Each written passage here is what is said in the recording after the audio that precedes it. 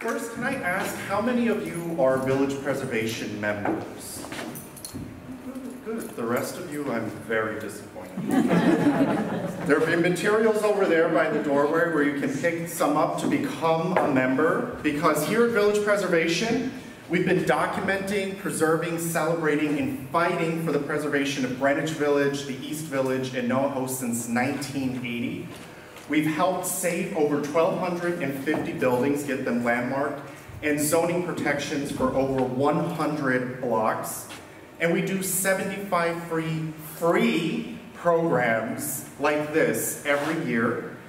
And these events cover a wide range of things from the history, the architecture, the culture of Greenwich Village, East Village, and NoHo, and document the important role of historic preservation in our communities and lives.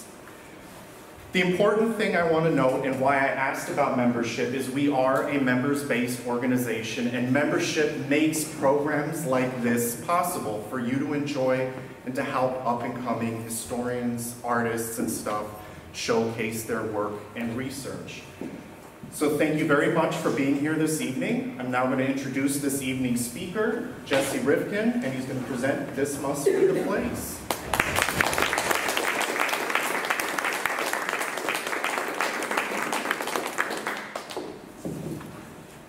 Hi, I'm Jesse Rifkin. I am the author of this book, This Must Be the Place, Music, Community, and Advantage-Based in New York City.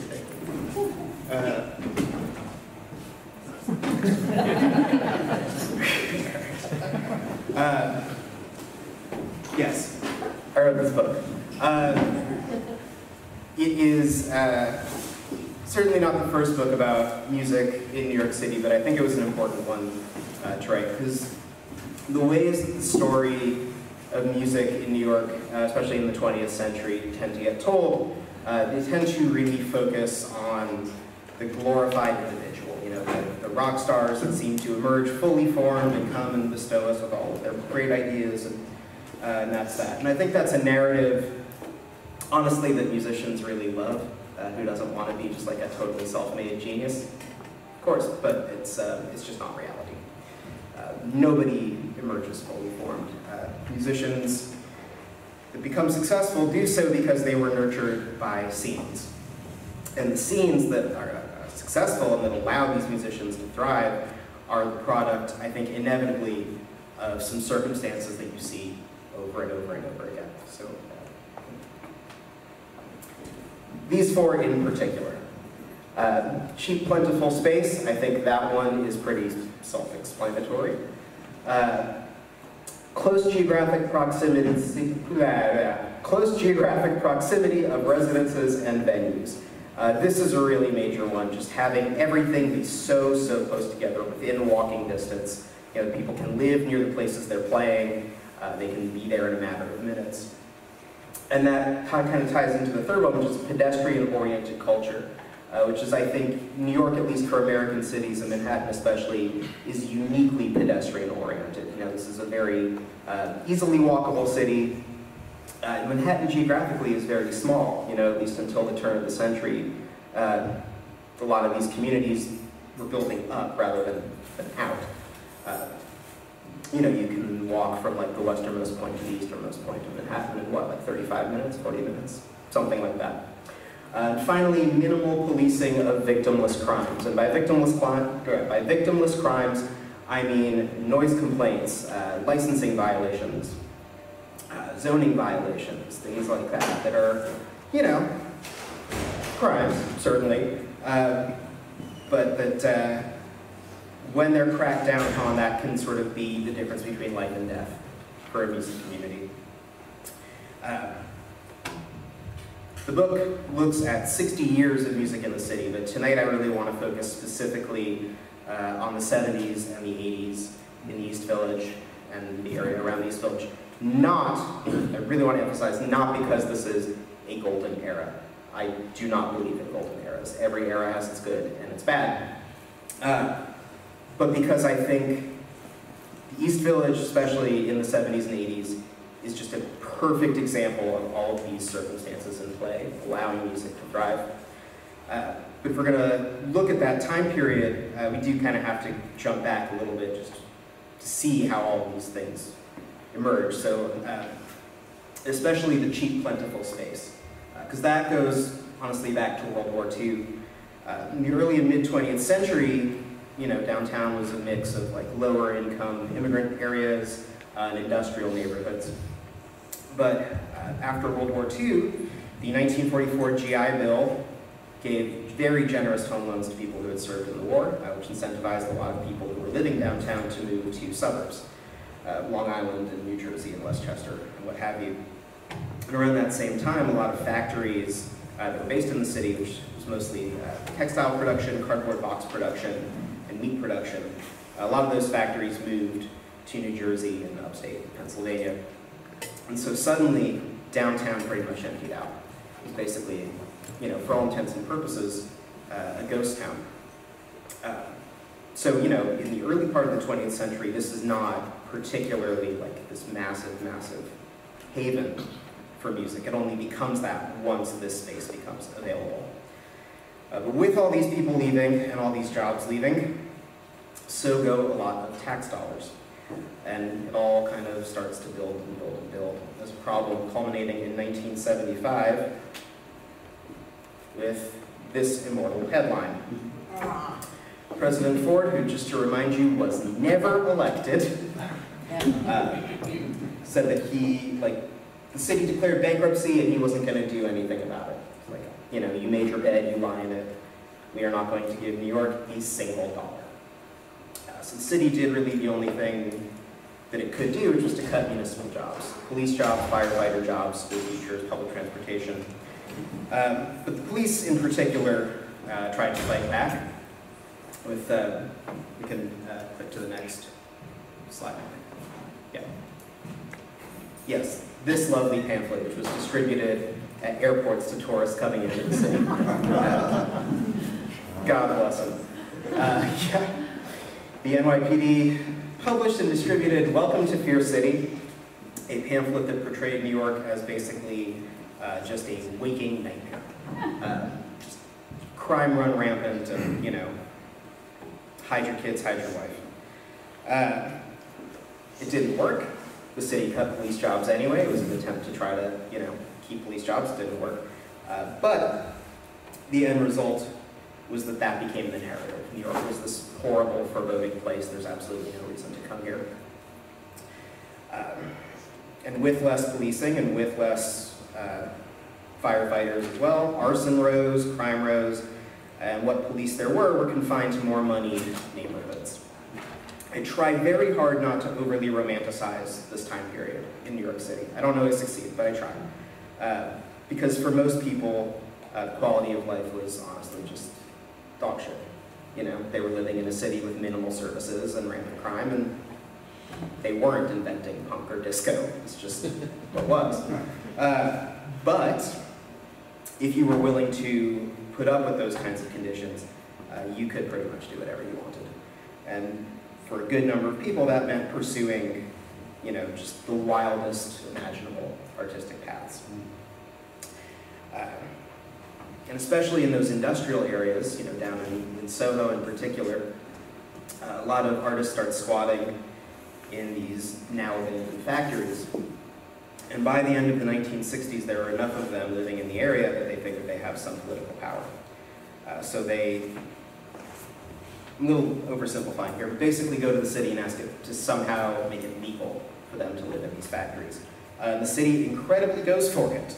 And in 1971, the area is rezoned to allow artists to live in industrial buildings, essentially using this just cockamamie pretzel logic, saying that if you're an artist, you at some point work with an industrial tool, therefore, right? Therefore you are machinery, and your apartment is a factory.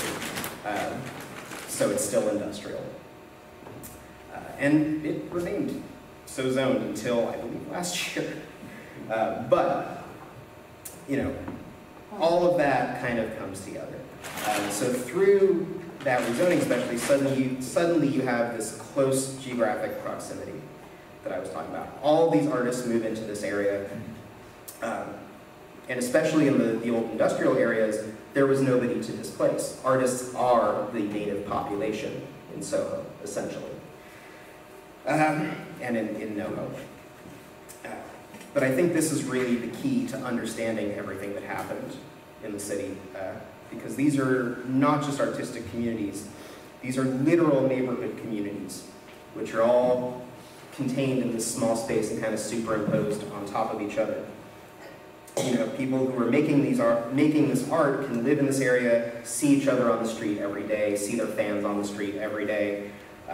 They can live within spitting distance of the places they're playing, so they can hang out there regularly when they're not playing. And just by virtue of walking around in the city, you know, you encounter so many new sounds and ideas and different kinds of people without even trying. It's just that pedestrian culture. It's just what happens. And so you get all this cross-pollination that you hadn't really started to see before. So I want to look specifically at three overlapping communities: jazz, punk, and disco, which are all kind of thriving in this area. We'll start with jazz, because in 1968, the saxophonist Ornette Coleman moved into 2 floors of 131 Prince Street in Soho. There he is performing. Coleman, when he moved into the building, was already incredibly well-known and successful musician, but he was performing very rarely. Not because there wasn't demand, there was considerable demand, but he felt that jazz venues, especially white-owned jazz venues, were not paying him what he deserved as such a, you know, high-statured artist. So having this place where he could come in, put on his own shows, you know, when he liked, play what he liked, as long as he liked, could live in the space, he could bring in other artists, he could practice there. This was incredibly attractive to him. And Ornette remains in this space for several years. And in the wake of Ornette opening this space, which he calls Artist Space, a bunch of other similar jazz venues start to open around the East Village and Soho and the Lower East Side, and similarly residential spaces. Drummer Rashid Ali opened Ali's Alley in Soho. Sam Rivers opened Studio Rivby. Yeah, like the thing, I believe, yes. Studio Rivby. Bond Street, you had Ladies Fort, Someplace Nice, Studio Infinity, 501 Canal, Enveron, Studio E, just all of these jazz venues, all within walking distance of each other, all in residential spaces. And just 2 blocks west of Studio Rivby, in 1970, on Valentine's Day, a record collector named David Mancuso, there's David, threw a party in his apartment at 645 to 647 Broadway, just off of Bleecker Street, which he advertised as Love Saves the Day, which is, of course, LSD. Yeah, he was a fan. David played a mix of soul, funk, rock, jazz, and Latin music, and it's really considered the seminal moment in the birth of disco. The party goes well enough that David starts throwing weekly parties in his apartment, which gets dubbed the Loft. And these are very strictly invite-only parties. The attendees either had to know David or know someone who knew David. Everybody was heavily vetted, and it's actually, I think, kind of remarkable. David's having all these parties in his apartment. He was never once robbed, which is pretty extraordinary.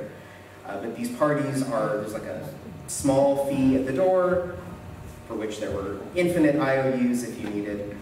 Once you paid that small door fee, everything inside was free, which included a full dinner buffet and a full breakfast buffet, because these parties went all night long. There were also free drugs, not because he necessarily wanted you to do them, but because he didn't want drug dealers coming in, which I think is brilliant. The one thing he very explicitly did not have was alcohol, which meant that all of the cabaret licensing laws did not apply to him. And again, these are also private parties. So he could pretty much do as he pleased. And so these parties just start going every weekend, over and over and over. And inspired by what he's doing, other similar parties start to open up in the area. You have a club called The Gallery, which opens on Houston Street, another place called The Flamingo, which opens upstairs from it, and down in Soho, The Gay Activist Alliance in 1971 opened a space in a firehouse on Lister Street, which became their headquarters, where they were having all kinds of events, but they were on Sundays having long dance parties as well. And so you get this community of all this dance music kind of happening in the area as well. Just up the block from David Mancuso's apartment on Broadway was the Grand Central Hotel, which was built in 1870, and when it was built was the largest hotel in North America and the most expensive hotel in North America. By 1970, neither of those things were true. It was pretty much a flop house, pretty much decrepit. But the ballrooms and restaurants in the hotel in 1971 were converted into a theater complex called the Mercer Arts Center, which became a hub for all kinds of music. One of the smaller theaters was a place called The Kitchen, which was a hub for a lot of experimental music, video art, performance art. But the larger theaters, where they were having plays every night after the plays were over, they were a magnet for the city's glam rock scene. The New York Dolls began playing regularly at the Mercer Arts Center, and other bands like Jane County and Queen Elizabeth, the Magic Tramps, Modern Lovers, Ruby and the Rednecks. All of glam rock ends up pretty much existing in New York City within this one space, especially after Max's Kansas City up in Union Square temporarily closes in 1974. But it all probably would have kept going, you know, just the way it was going, but one afternoon on August 3rd, 1973, the building spontaneously collapsed. Only 4 people died. It could have been much, much worse had it been at night. But this, I think, is one of the most seismic events in New York music history, because you have all of this music contained in this one space. The Kitchen relocates down to Soho, to Worcester Street, but the glam rock bands and the sort of proto-punk bands that had been playing at the Mercer Arts Center end up dispersing. They initially gravitate to a club in a basement on East 4th Street called Club 82, which was an old mafia drag club. But the real magnet ends up being a bar just a couple blocks away from that, at 315 Bowery, ostensibly a biker bar with country music that called itself country, bluegrass, blues, and other music for uplifting gormandizers, an utterly ridiculous thing to name your business, so it becomes that.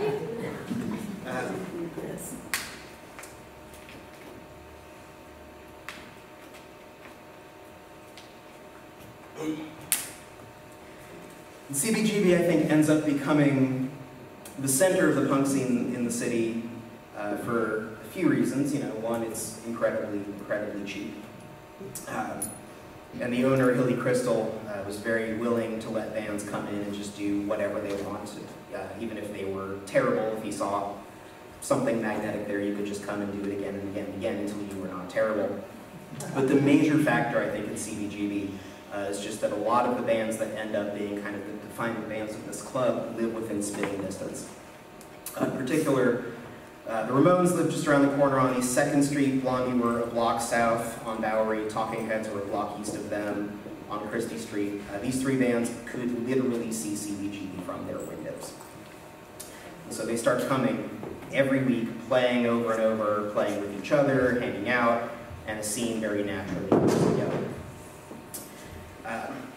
At the same time, after the Mercer Arts Center collapsed, David Mancuso, who was living on that same block, was evicted from his Broadway loft and moved down to a space in Soho at 99 Prince Street. And by the time he moved there in 1975, he was not entirely welcome, as you can see. The gentrification cycle had already very much kicked in Soho. And what had just a few years earlier been kind of a free-for-all for weirdos and artists was starting to become an area where people might have noise complaints and not want a disco to open in their neighborhood. the fact that Mancuso's audience was also largely queer people and people of color, I think is important to note there too, because a lot of the artists that were living in Soho at the time are white. But at that point, when Mancuso moves down to Prince Street, he is just 2 blocks east of Ornette Coleman, and he's down the block from the Gallery and the Flamingo, the 2 other discos I mentioned, which occupied 2 floors of the same building along Houston Street and were explicitly based on David Mancuso's model. It's probably hard to envision all of these narratives that I'm telling you in a map in your mind, so I made one.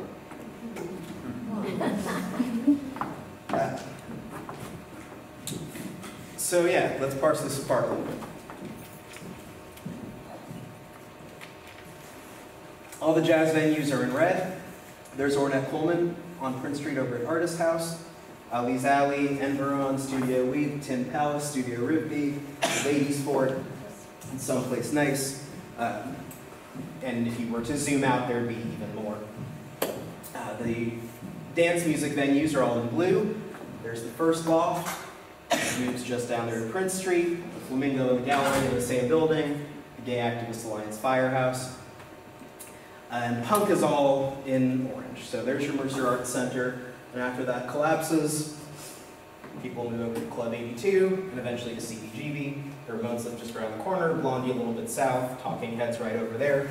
You also have the band Suicide, who were the first band to call themselves punk in 1970, living right over here in Soho, just around the corner from the Loft and from Ornette Coleman. And then very briefly in 1977, Hilly Crystal at CBGB opens a larger venue just around the corner on 2nd Avenue, the CBGB 2nd Avenue Theater. But he didn't account for a lot of structural issues, so it didn't last for really more than a month.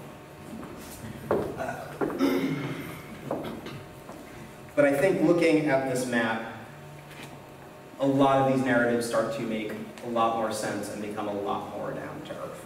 You know, the stuff is just side by side, it's all piled on top of each other. And inevitably it leads to a lot of overlap and a lot of cross-pollination. A lot of punks, after their clubs would close, would go hang out at gay discos because those places were open, especially private parties like the Loft would go all night. So I think it's not terribly surprising a few years later when artists like Blondie and Talking Heads and Suicide start incorporating disco influences into their work. Similarly, in the mid-70s, a saxophonist named James Siegfried moved to the city, there he is, to play at jazz loft venues, especially Enveron was really his big place. But James also starts hanging out at CBGB, and in the late 70s changes his name to James Chance and starts a band called the Contortions, who become regulars at CBGB, kind of merging jazz and punk. And just a few years after that, he starts another band called James White and Blacks, which then brings those punk influences and those jazz influences into disco and starts making disco records. So he's really everything we're talking about in one person. This cross-pollination, I think, is just an inevitable result of the geography. But in the early 80s, the city began slowly bouncing back economically. And at the same time, downtown began attracting new residents who were being drawn in by these flourishing nightlife and music scenes. But unlike the people who were already here, who were actually making the art, the audience members who were getting drawn into the neighborhoods likely had 9-to-5 jobs and regular paychecks and maybe a little more money and could pay higher rents. Landlords started to take note of what was happening in the area, and the rents started to go up. So by the early 80s, Soho and the East Village are well on their way to being totally gentrified. You can sort of see what happens where all of these different scenes, all these different communities, kind of gradually get pushed further east into the area around Tompkins Square Park, or Alphabet City. And that area, very much unlike, say, Soho, that area was already home to a thriving community. The Puerto Rican community, who called the area Loisaida, had a very vibrant music community and art community already in place. But now, with the bulk of downtown's underground music scenes all getting kind of gradually kicked out of where they had started, suddenly everything is thrust together into this very, very small area, which I think is just a very combustible situation. Punk in the late 70s spun off the hardcore genre, which kind of coalesces along Avenue A, two spaces, 171A and A7. Oh yeah, so there you go, the cheap, plentiful space. We're losing that.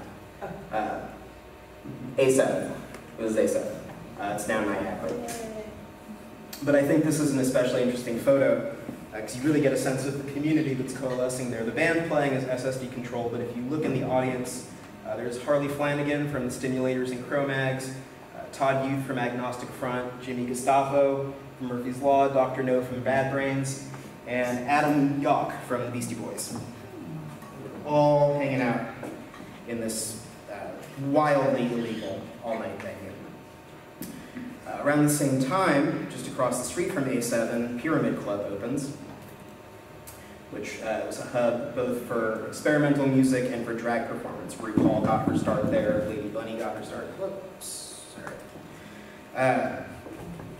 In 1983, David Mancuso left Prince Street and moved into a space on East 3rd Street between B and C.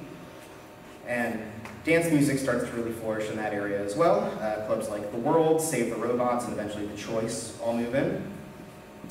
A punk-inflected folk scene, calls itself anti-folk, starts to really congregate around Avenue A, 5th and 6th Streets, mostly 6th Street, at bars like Sophie's, The Chameleon, and eventually Sidewalk Cafe. And all kinds of other stuff ends up moving in as well. Saxophonist John Zorn, who's a jazz musician, opens a venue in his building called Saint. The band Swans move into a place on 6th and B. And as all these scenes are thriving, unlike in the 70s, developers are sniffing around. And that gets really epitomized by a building on Avenue B called the Christodora building, which becomes really emblematic, I think, of the gentrification of the East Village.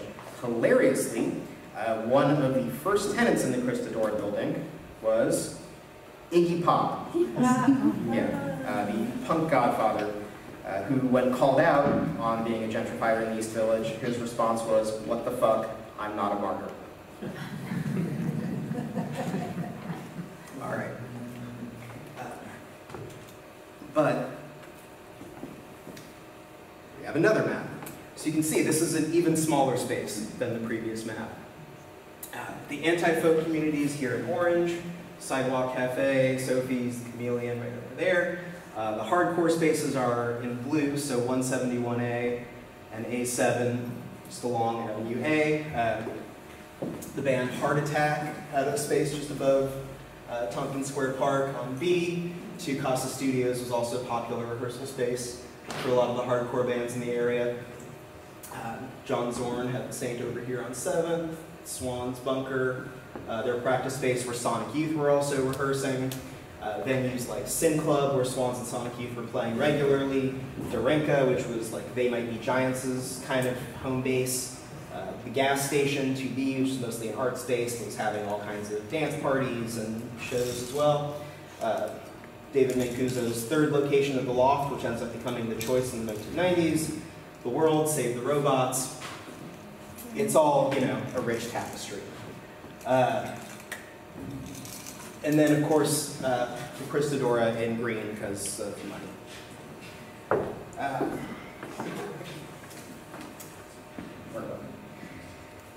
While all of these scenes are thriving, I think you get a very palpable sense of desperation and agitation that you don't really get from the 70s scenes.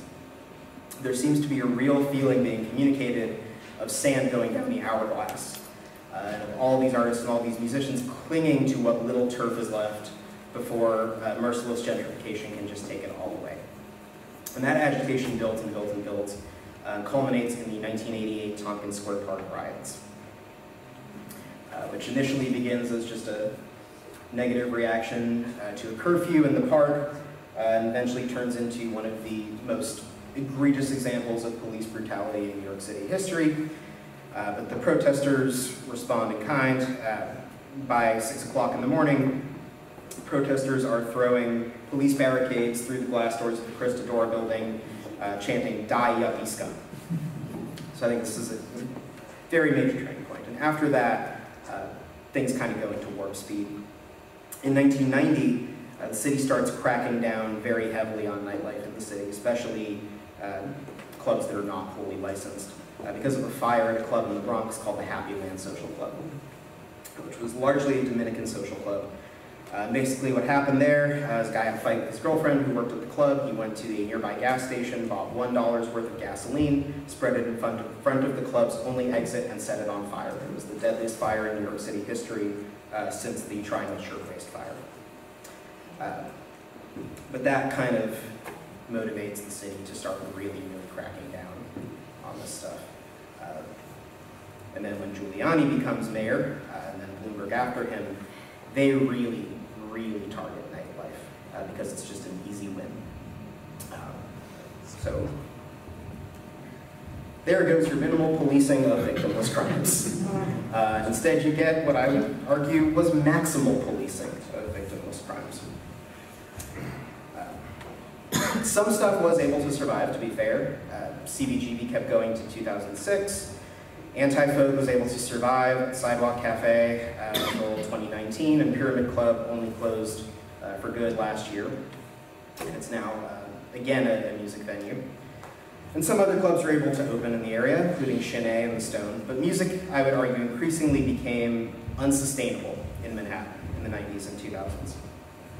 As the rents go up, inevitably, that brings in wealthier tenants who can call in noise complaints that get taken a lot more seriously than noise complaints from people who don't have money. Especially once the Bloomberg administration introduces the 311 hotline, which is just a way to call the cops on people that aren't really breaking the law. And you get this cycle, I think, it's a very noticeable cycle that happens over and over again in New York, where rich people move into hip neighborhoods because they're hip, and then they stay, and they get a little older, and they have kids, and they get tired at night, and they forget what brought them to those neighborhoods in the first place, and they start complaining. So all these venues that were the magnet initially for them coming into the area all start getting noise complaints, all start shuttering, and the rents go up. Nobody really does anything to stop it. So by the turn of the century, I would say that there was pretty much nothing left in Lower Manhattan. This neighborhood was just weekend at Bernie's, but a neighborhood. Art and music largely moved over to North Brooklyn, to Williamsburg especially, which offered, I think, sort of a simulacra of what had existed in Lower Manhattan. There's a lot of cheap industrial space that was just standing empty. The streets there are indeed numbered, so they adhere to something like a grid system. There was minimal police oversight. Everything was very close together. But as that gentrification inevitably follows and that scene gets pushed out to Greenpoint and Bushwick and beyond, it all becomes considerably more diffuse. Brooklyn, is, I don't know, like twice the size of Manhattan. It's enormous, and it has maybe a third as many trains. It's just not navigable in the same way. So even though spaces were available for art and music to thrive in Brooklyn, it's just much more spread out. And without that close geographic proximity and that pedestrian-oriented culture, that's pretty much it, right? It's all gone. R.I.P. That said, music right now in New York City, I don't want to be flippant about it. Music really is struggling in the city right now, which I think is much more of a sign of systemic failure to support and nurture music communities rather than anything like a lack of talent, ambition, or new ideas on the part of the musicians in the city. The music that's being made in the city is as amazing as it's ever been. I really want to stress that. Musicians just don't have these kinds of opportunities and these kinds of meeting places because they're too spread out and everything is too expensive. And yet, in spite of all of that, music does continue to thrive in the city, especially dance music, I would say right now. The seeds that were first planted at David Mancuso's loft in 1970 that scene is as vibrant as it has ever been. It's really having a renaissance out in Brooklyn and in Ridgewood, Queens. But I think you lose some of that cross-pollination. Even if venues are able to survive, even if the artists are able to make the art, without that close geographic proximity, you don't get that exchange of ideas anymore. And that's especially compounded, I think, by the internet. Now, any band can form and find 6 bands immediately that sound exactly like them. You don't have to make do with what's in your immediate area. And that making do is, of course, where all of these new ideas are born. But I am cautiously optimistic. The city right now, I think, is very tangibly in a transitional moment. And there are 2 things that are in play that I think are going to be very interesting to keep our eyes on. The first being all of this available office space in Manhattan, now that so many people are working from home. And as a lot of corporate rents come up for renewal, a lot of those rents are not getting renewed.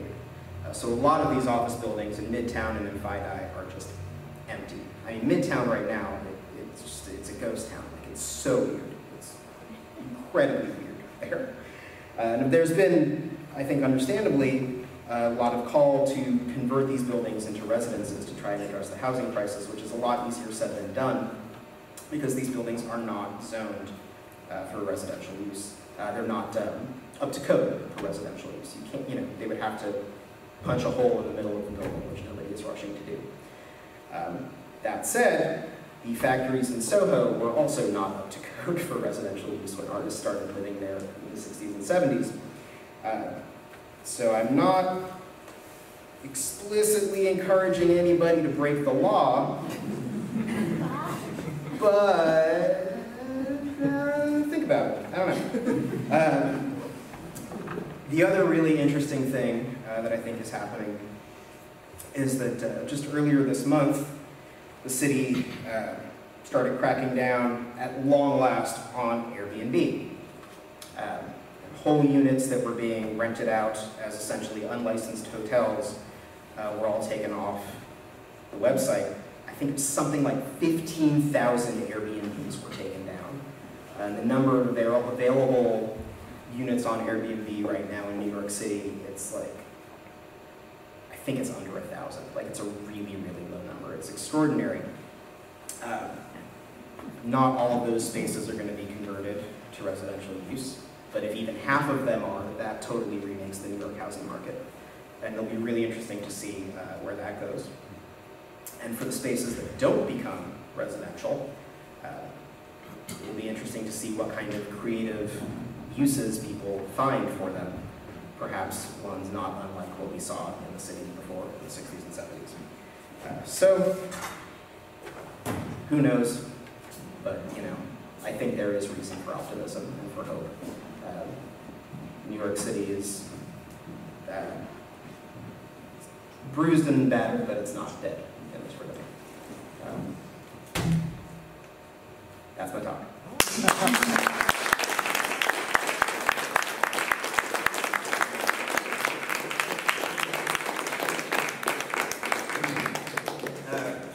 So I can take some questions, if anybody has questions. Nobody? Yeah?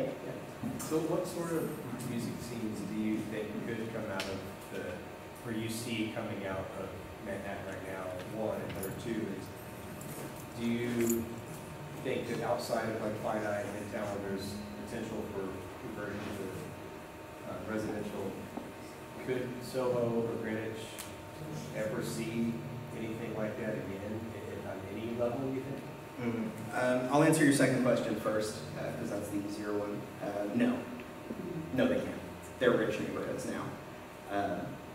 Very, very definitively rich people just don't stand for this stuff. And our society, God bless it, does not value music and does not value art. Everybody likes it, but nobody values it. And so it simply cannot compete for space in expensive areas. In terms of what could potentially thrive, especially in these, these empty office buildings, As I said, dance music right now is really, really thriving in the city, and I think there's a few reasons for that. One being that music is much easier to make on one's own. You don't need a practice space for it. You don't need acoustic instruments for it. You can just make it on your laptop. Similarly, that music is, it's largely not performed. It's mostly DJs. And a DJ is one person, and so if the payout at the end of the night is $500, that guy just made $500. If there's a band, $500 split 5 ways, ultimately, it's not all that much. And for clubs, when there's dance music and when there's DJs, people tend to stay for longer, because DJs play longer sets than bands, and they tend to drink more. So especially for places that are based on alcohol consumption models to stay afloat, they love DJs and they love dance music because people keep going to the bar. They don't feel this responsibility to stand and watch somebody, pouring their heart out. And so, the trajectory of music always has been dictated mostly by technology and by economics. So that's where the technology and the economics are pointing. It's more and more dance music. Of course. Anybody else? So the dance music that you're talking about that's still prevalent in New York, that's not live though, is it? It's on TikTok and, there's no clubs or little places. Oh, there are. Yeah, there are. Really? Yeah, great ones. Okay. Big ones. Where are Big they? ones, little ones. Ridgewood, Queens. Yeah. It's funny, right? Ridgewood, Queens. But yeah, in converted factories and junkyards, and that's where there's space. And I wouldn't be so bold as to call it cheap, but It's attainable. yeah, there is a extraordinary scene in Ridgewood right now. Yeah. Because like Brooklyn Steel has, 10 days of LCD sound system playing, but that's like more gentrified, right? Yeah, that's a big venue. Big venues aren't a community. And, that's always been true. Like, I would argue that the Fillmore East wasn't really a community venue in the 60s. When you're doing something at that scale, you're dealing with established performers and established DJs and larger audiences. But in terms of really small-scale stuff, yeah, Ridgewood.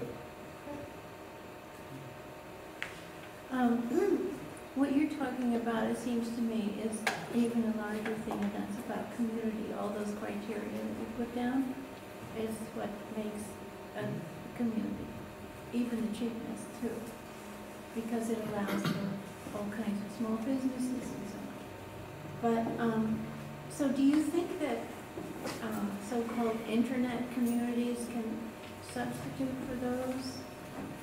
And if so, why or not? Yeah, I don't. Which is not to say that the internet is useless or wholly negative or not a fantastic community tool, because it can be, certainly. But I think what really allowed these communities to come together and to thrive was an element of chance and an element of interpersonal connection and making do with what's in your immediate surroundings. And the internet, despite being just, giving you every imaginable option in the world, people get overwhelmed by options and tend to just go for what they already know, what they already like. And that's also for discovering music online. That's how the algorithms tend to work. They play more of what you already have been listening to. So that element of cross-pollination breeds new ideas. I don't think it works the same way. I don't think it can work the same way, unfortunately. Yeah, cross-pollination. A place that might have been on your map there, ABC No Real on Greenwich Street, was a key pillar of the anti-code scene and other disciplines coming together. Yeah, and a hardcore scene. And then in the current day, the burgeoning community and activists and the brass band scene, that's really, there's all kinds of community and activists, street bands popping up, and the sort of marching band genre or brass bands all over Brooklyn and Brooklyn Honk NYC festival coming up. And I don't know if you touched on any of that in your more recent explorations. No, I admittedly know very little about the brass band world, but I think that makes a lot of sense because it's music that doesn't require amplification. It started with the gentrification creeping into particularly Lebanon street scenes in these neighborhoods. The Hungry Marks band just materialized as a street band, and then now there's many street bands that take up public space and allow pollination. Yeah. That's your next book. Yeah, I think that's incredible. I think that's fascinating. And yeah, it really is, when you don't need that amplification, you can make the music wherever. That really is almost like the worker seizing the means of production. I think it's extraordinary. But not earning money. Yeah. They're not earning money with amplification either. And there's people in the other scenes who, guitar players who are learning to play reed and brass instruments in order to work into that. Yeah.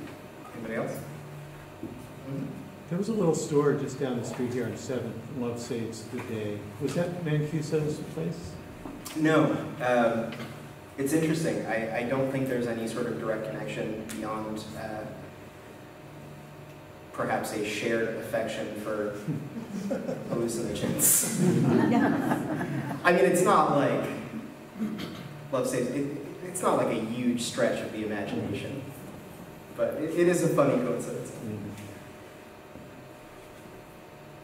Anybody else?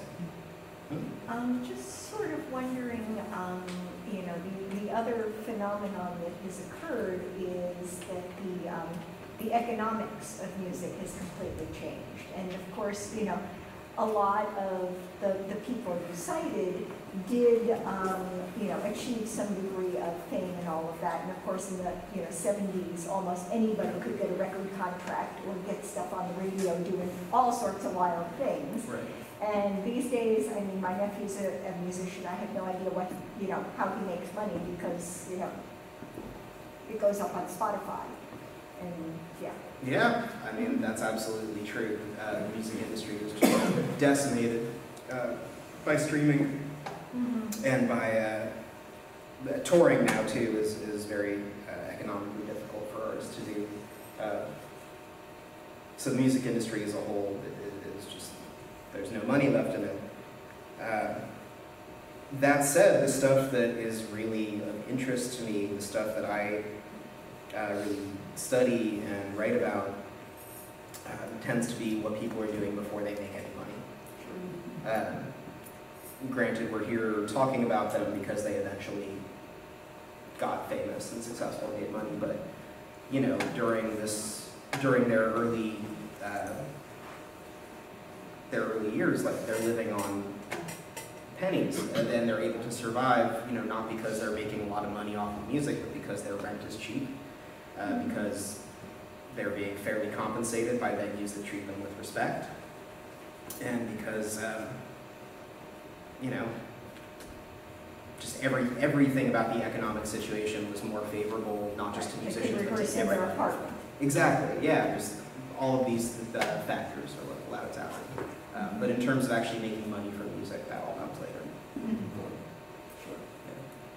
Were you going to talk about what happened here in this place in the 70s, music-wise? Music-wise? I mean, this is where Patti Smith had her first musical performance. A lot of people. What? A lot of people came in jail.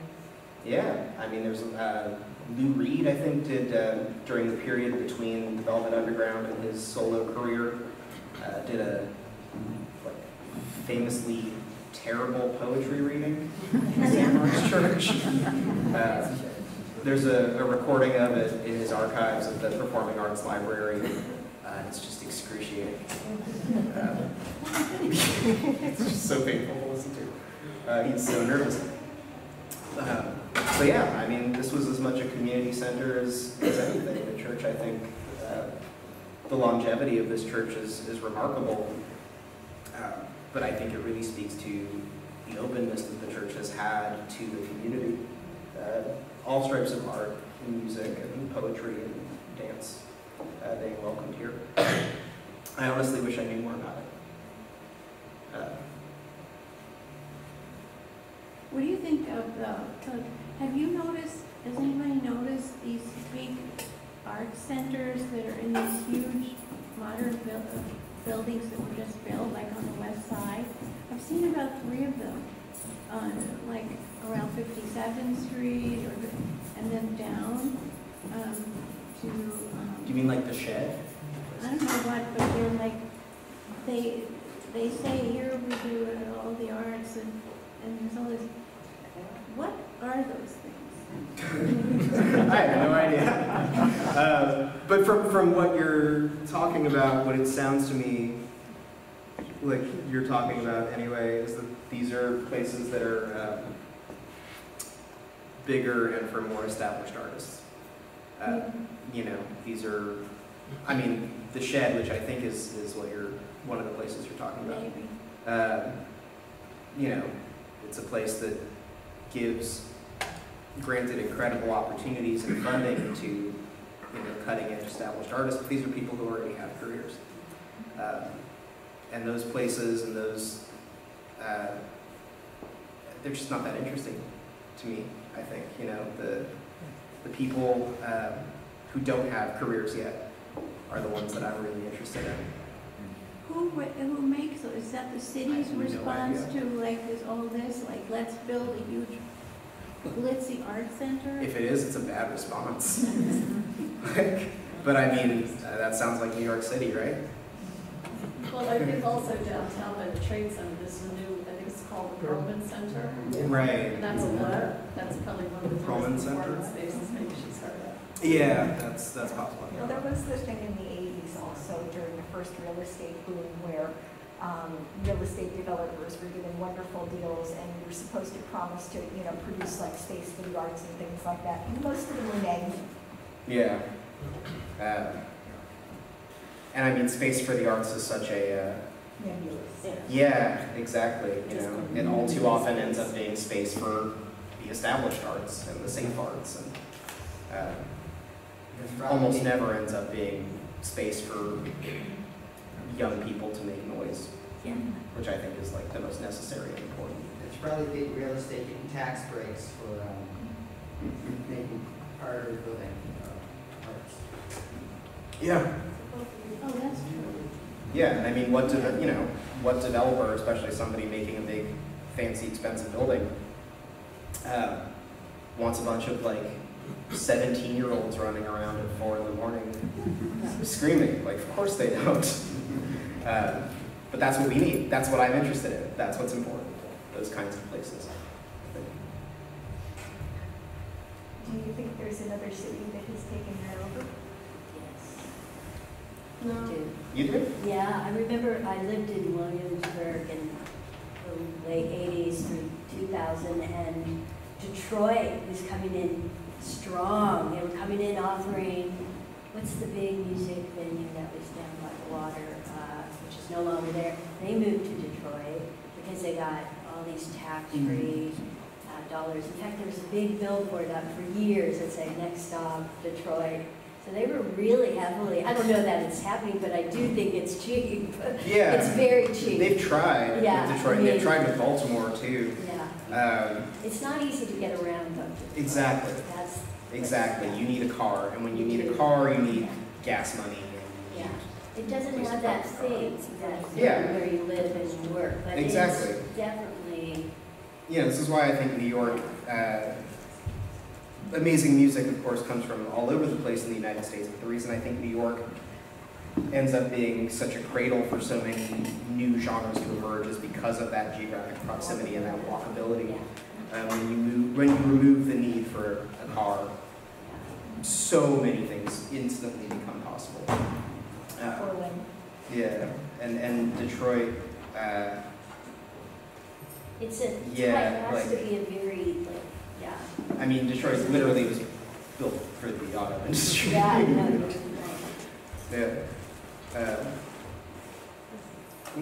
This might sound somebody, and you probably did say this, but are you saying that the people, so where all these places were on your map, it was the people around that made all those things go away because they didn't like the noise or they felt unsafe? That's a big part of it. Okay. Yeah, you know, people start moving into these areas and start complaining, Okay. and So that's really how most of them kind of started shutting down. I mean, that's part of it, and then the other part of it is that when they come in, you know, the rents start going up, and when the rents start going up, the rents on spaces also start going up.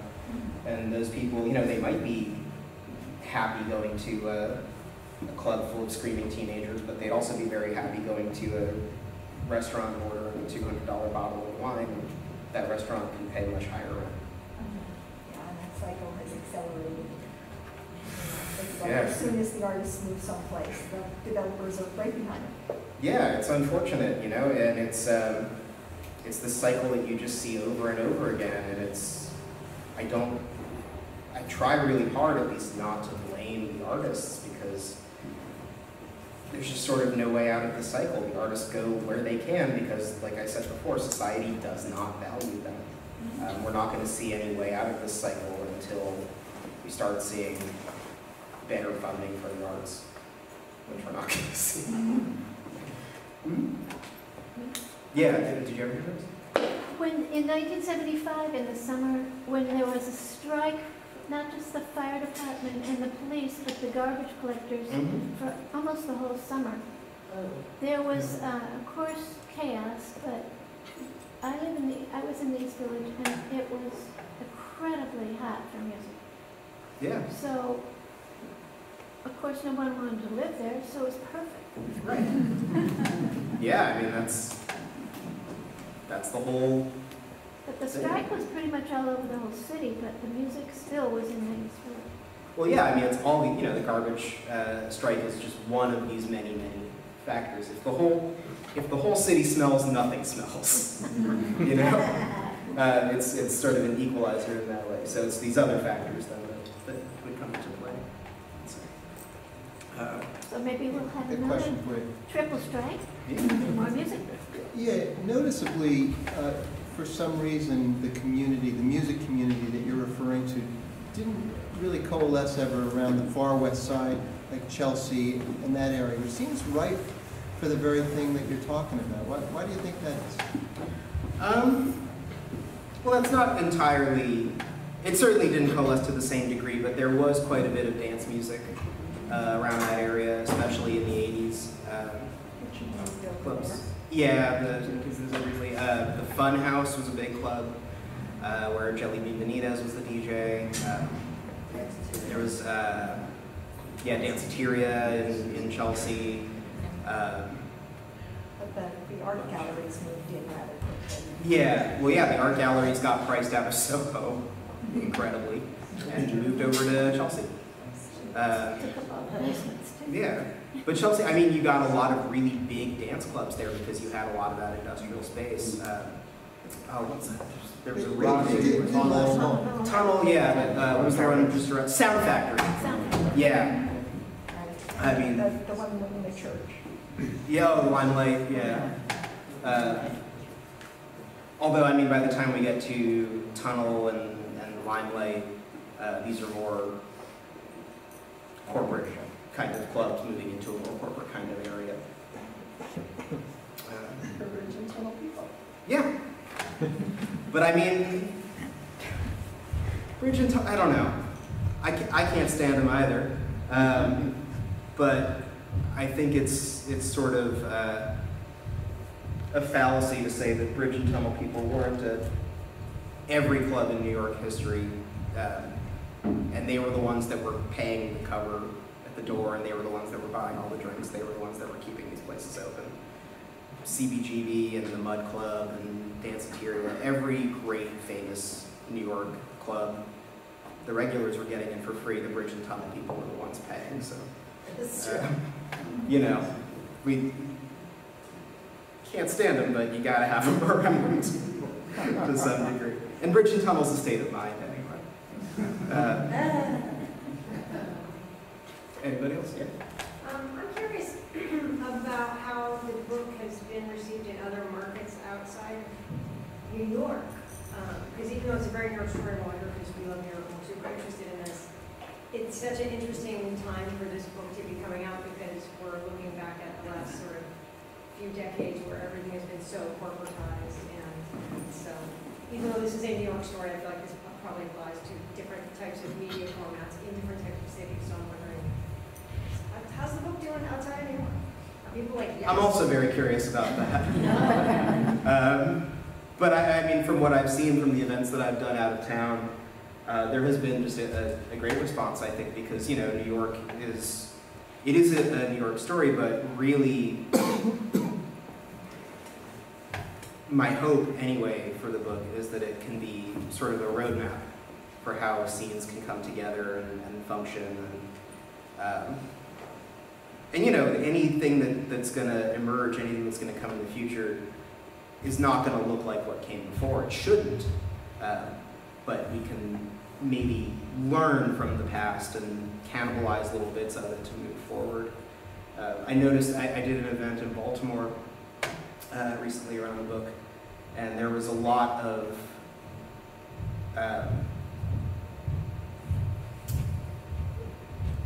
interest, but sort of a really, I think, emotional involvement in the narrative there, because Baltimore is a place that is still, to some degree, welcoming to art and to music, and there's still a pretty vibrant scene down there.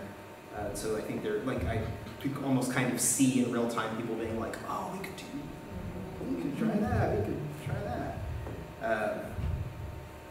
I hope that people like, there's so much to love about this, there's so intersection, there's so many interesting things. I love this book, it's so awesome. Thank you. Yeah. But then there's sociology involved, and then there's public policy involved, and then there's business involved, and I hope that people who are policymakers and urban planners and things like that are reading this and understand how important this stuff is to what America becomes. Yeah. Thank you. I appreciate it. I'll also say that other American cities are all full of ex-New Yorkers. So I was one and I came back. Yeah. There's just, there's nothing out there, everybody, stay here. And this being the crossroads of the world, I mean, that scene was so enriched by everything. Yeah. We just moved here. Congratulations. June. Welcome. From where? California. Where? Southern California, Orange County area. My wife's, it's been her lifelong dream to live here, so our kids are out of the house, and so we sold everything we own and moved to New York City. Hell yeah. It's the greatest city in the world. But this, and it's funny because I've been following you on Instagram for some time, and then this book came out, and the timing was perfect because we just moved into the area, and I'm reading your book, and it's just made the whole place come alive at a whole different level. I mean, I'm walking down the street, and I'm telling my wife, that's where Odette Coleman was about the ferry building. Yeah. So thank you for that. It's man. really well done. Thank you. Yeah. I mean, that was my hope for the book. So I'm glad to know that it's coming true. Have you heard of So Far? Yeah, I have heard of So Far Sounds. And I went to a few of their performances and concerts. I think it's a great concept. And it's all over the world, and it's in every neighborhood. You could go to a concert every night of the week. Yeah. And it also benefits the shop owners, because they have them in coffee shops and bookstores, art galleries. They're mostly in apartments. I don't like So Far Sounds at all. So Far Sounds, I think, took the model that I was talking about at these residential venues, these jazz loft venues, and what have you, and highly corporatized it. They do not pay musicians fairly at all. For a long time, the compensation, I believe, was $50 for the entire artist, or a video of you playing in front of a So Far Sounds logo. And after a lot of outcry, that fee was raised to $100, which is still pretty meager. People are paying a lot of money to go to those shows, and the artists aren't seeing any of it. So I don't see any reason why the artists can't just put on the shows in the houses, or why the people in these homes can't just put on their own shows and bring in artists and pay them more. We don't need a corporate intermediary, like, for anything. That said, I'm sure some of the shows are great, but just, I think the model is fundamentally evil. Yeah. How are we doing on Let's have one more question. yeah. Anybody else? Or are we naturally wrapping up? I was just curious, when you showed your map, Susan Face, by the way, had surgery recently, but the new gap, the new museum on the Bowery years ago, had a very detailed map of the whole East Village and areas, and it showed the clubs and where the different musicians lived and the different artists lived. Did you touch base with them at all as far as your research goes, or? No, I mean, I've seen other similar maps, but I made that one with Google Street View.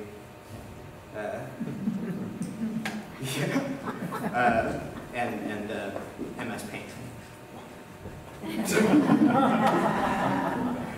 So it's DIY, right? And obviously you have a love of music.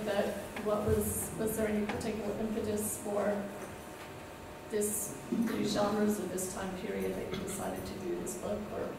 Well, the book covers a much broader time period. The book starts in the late 1950s and goes up until everything shuts down for COVID-19. So it's a pretty wide time frame, and it covers a lot of communities and a lot of genres. But the reason I wanted to talk tonight about this particular time frame and these particular scenes is because I think they're so perfectly illustrative of what I was talking about. You know, the ways that these specific factors all come together to create these, you know, flourishing music communities.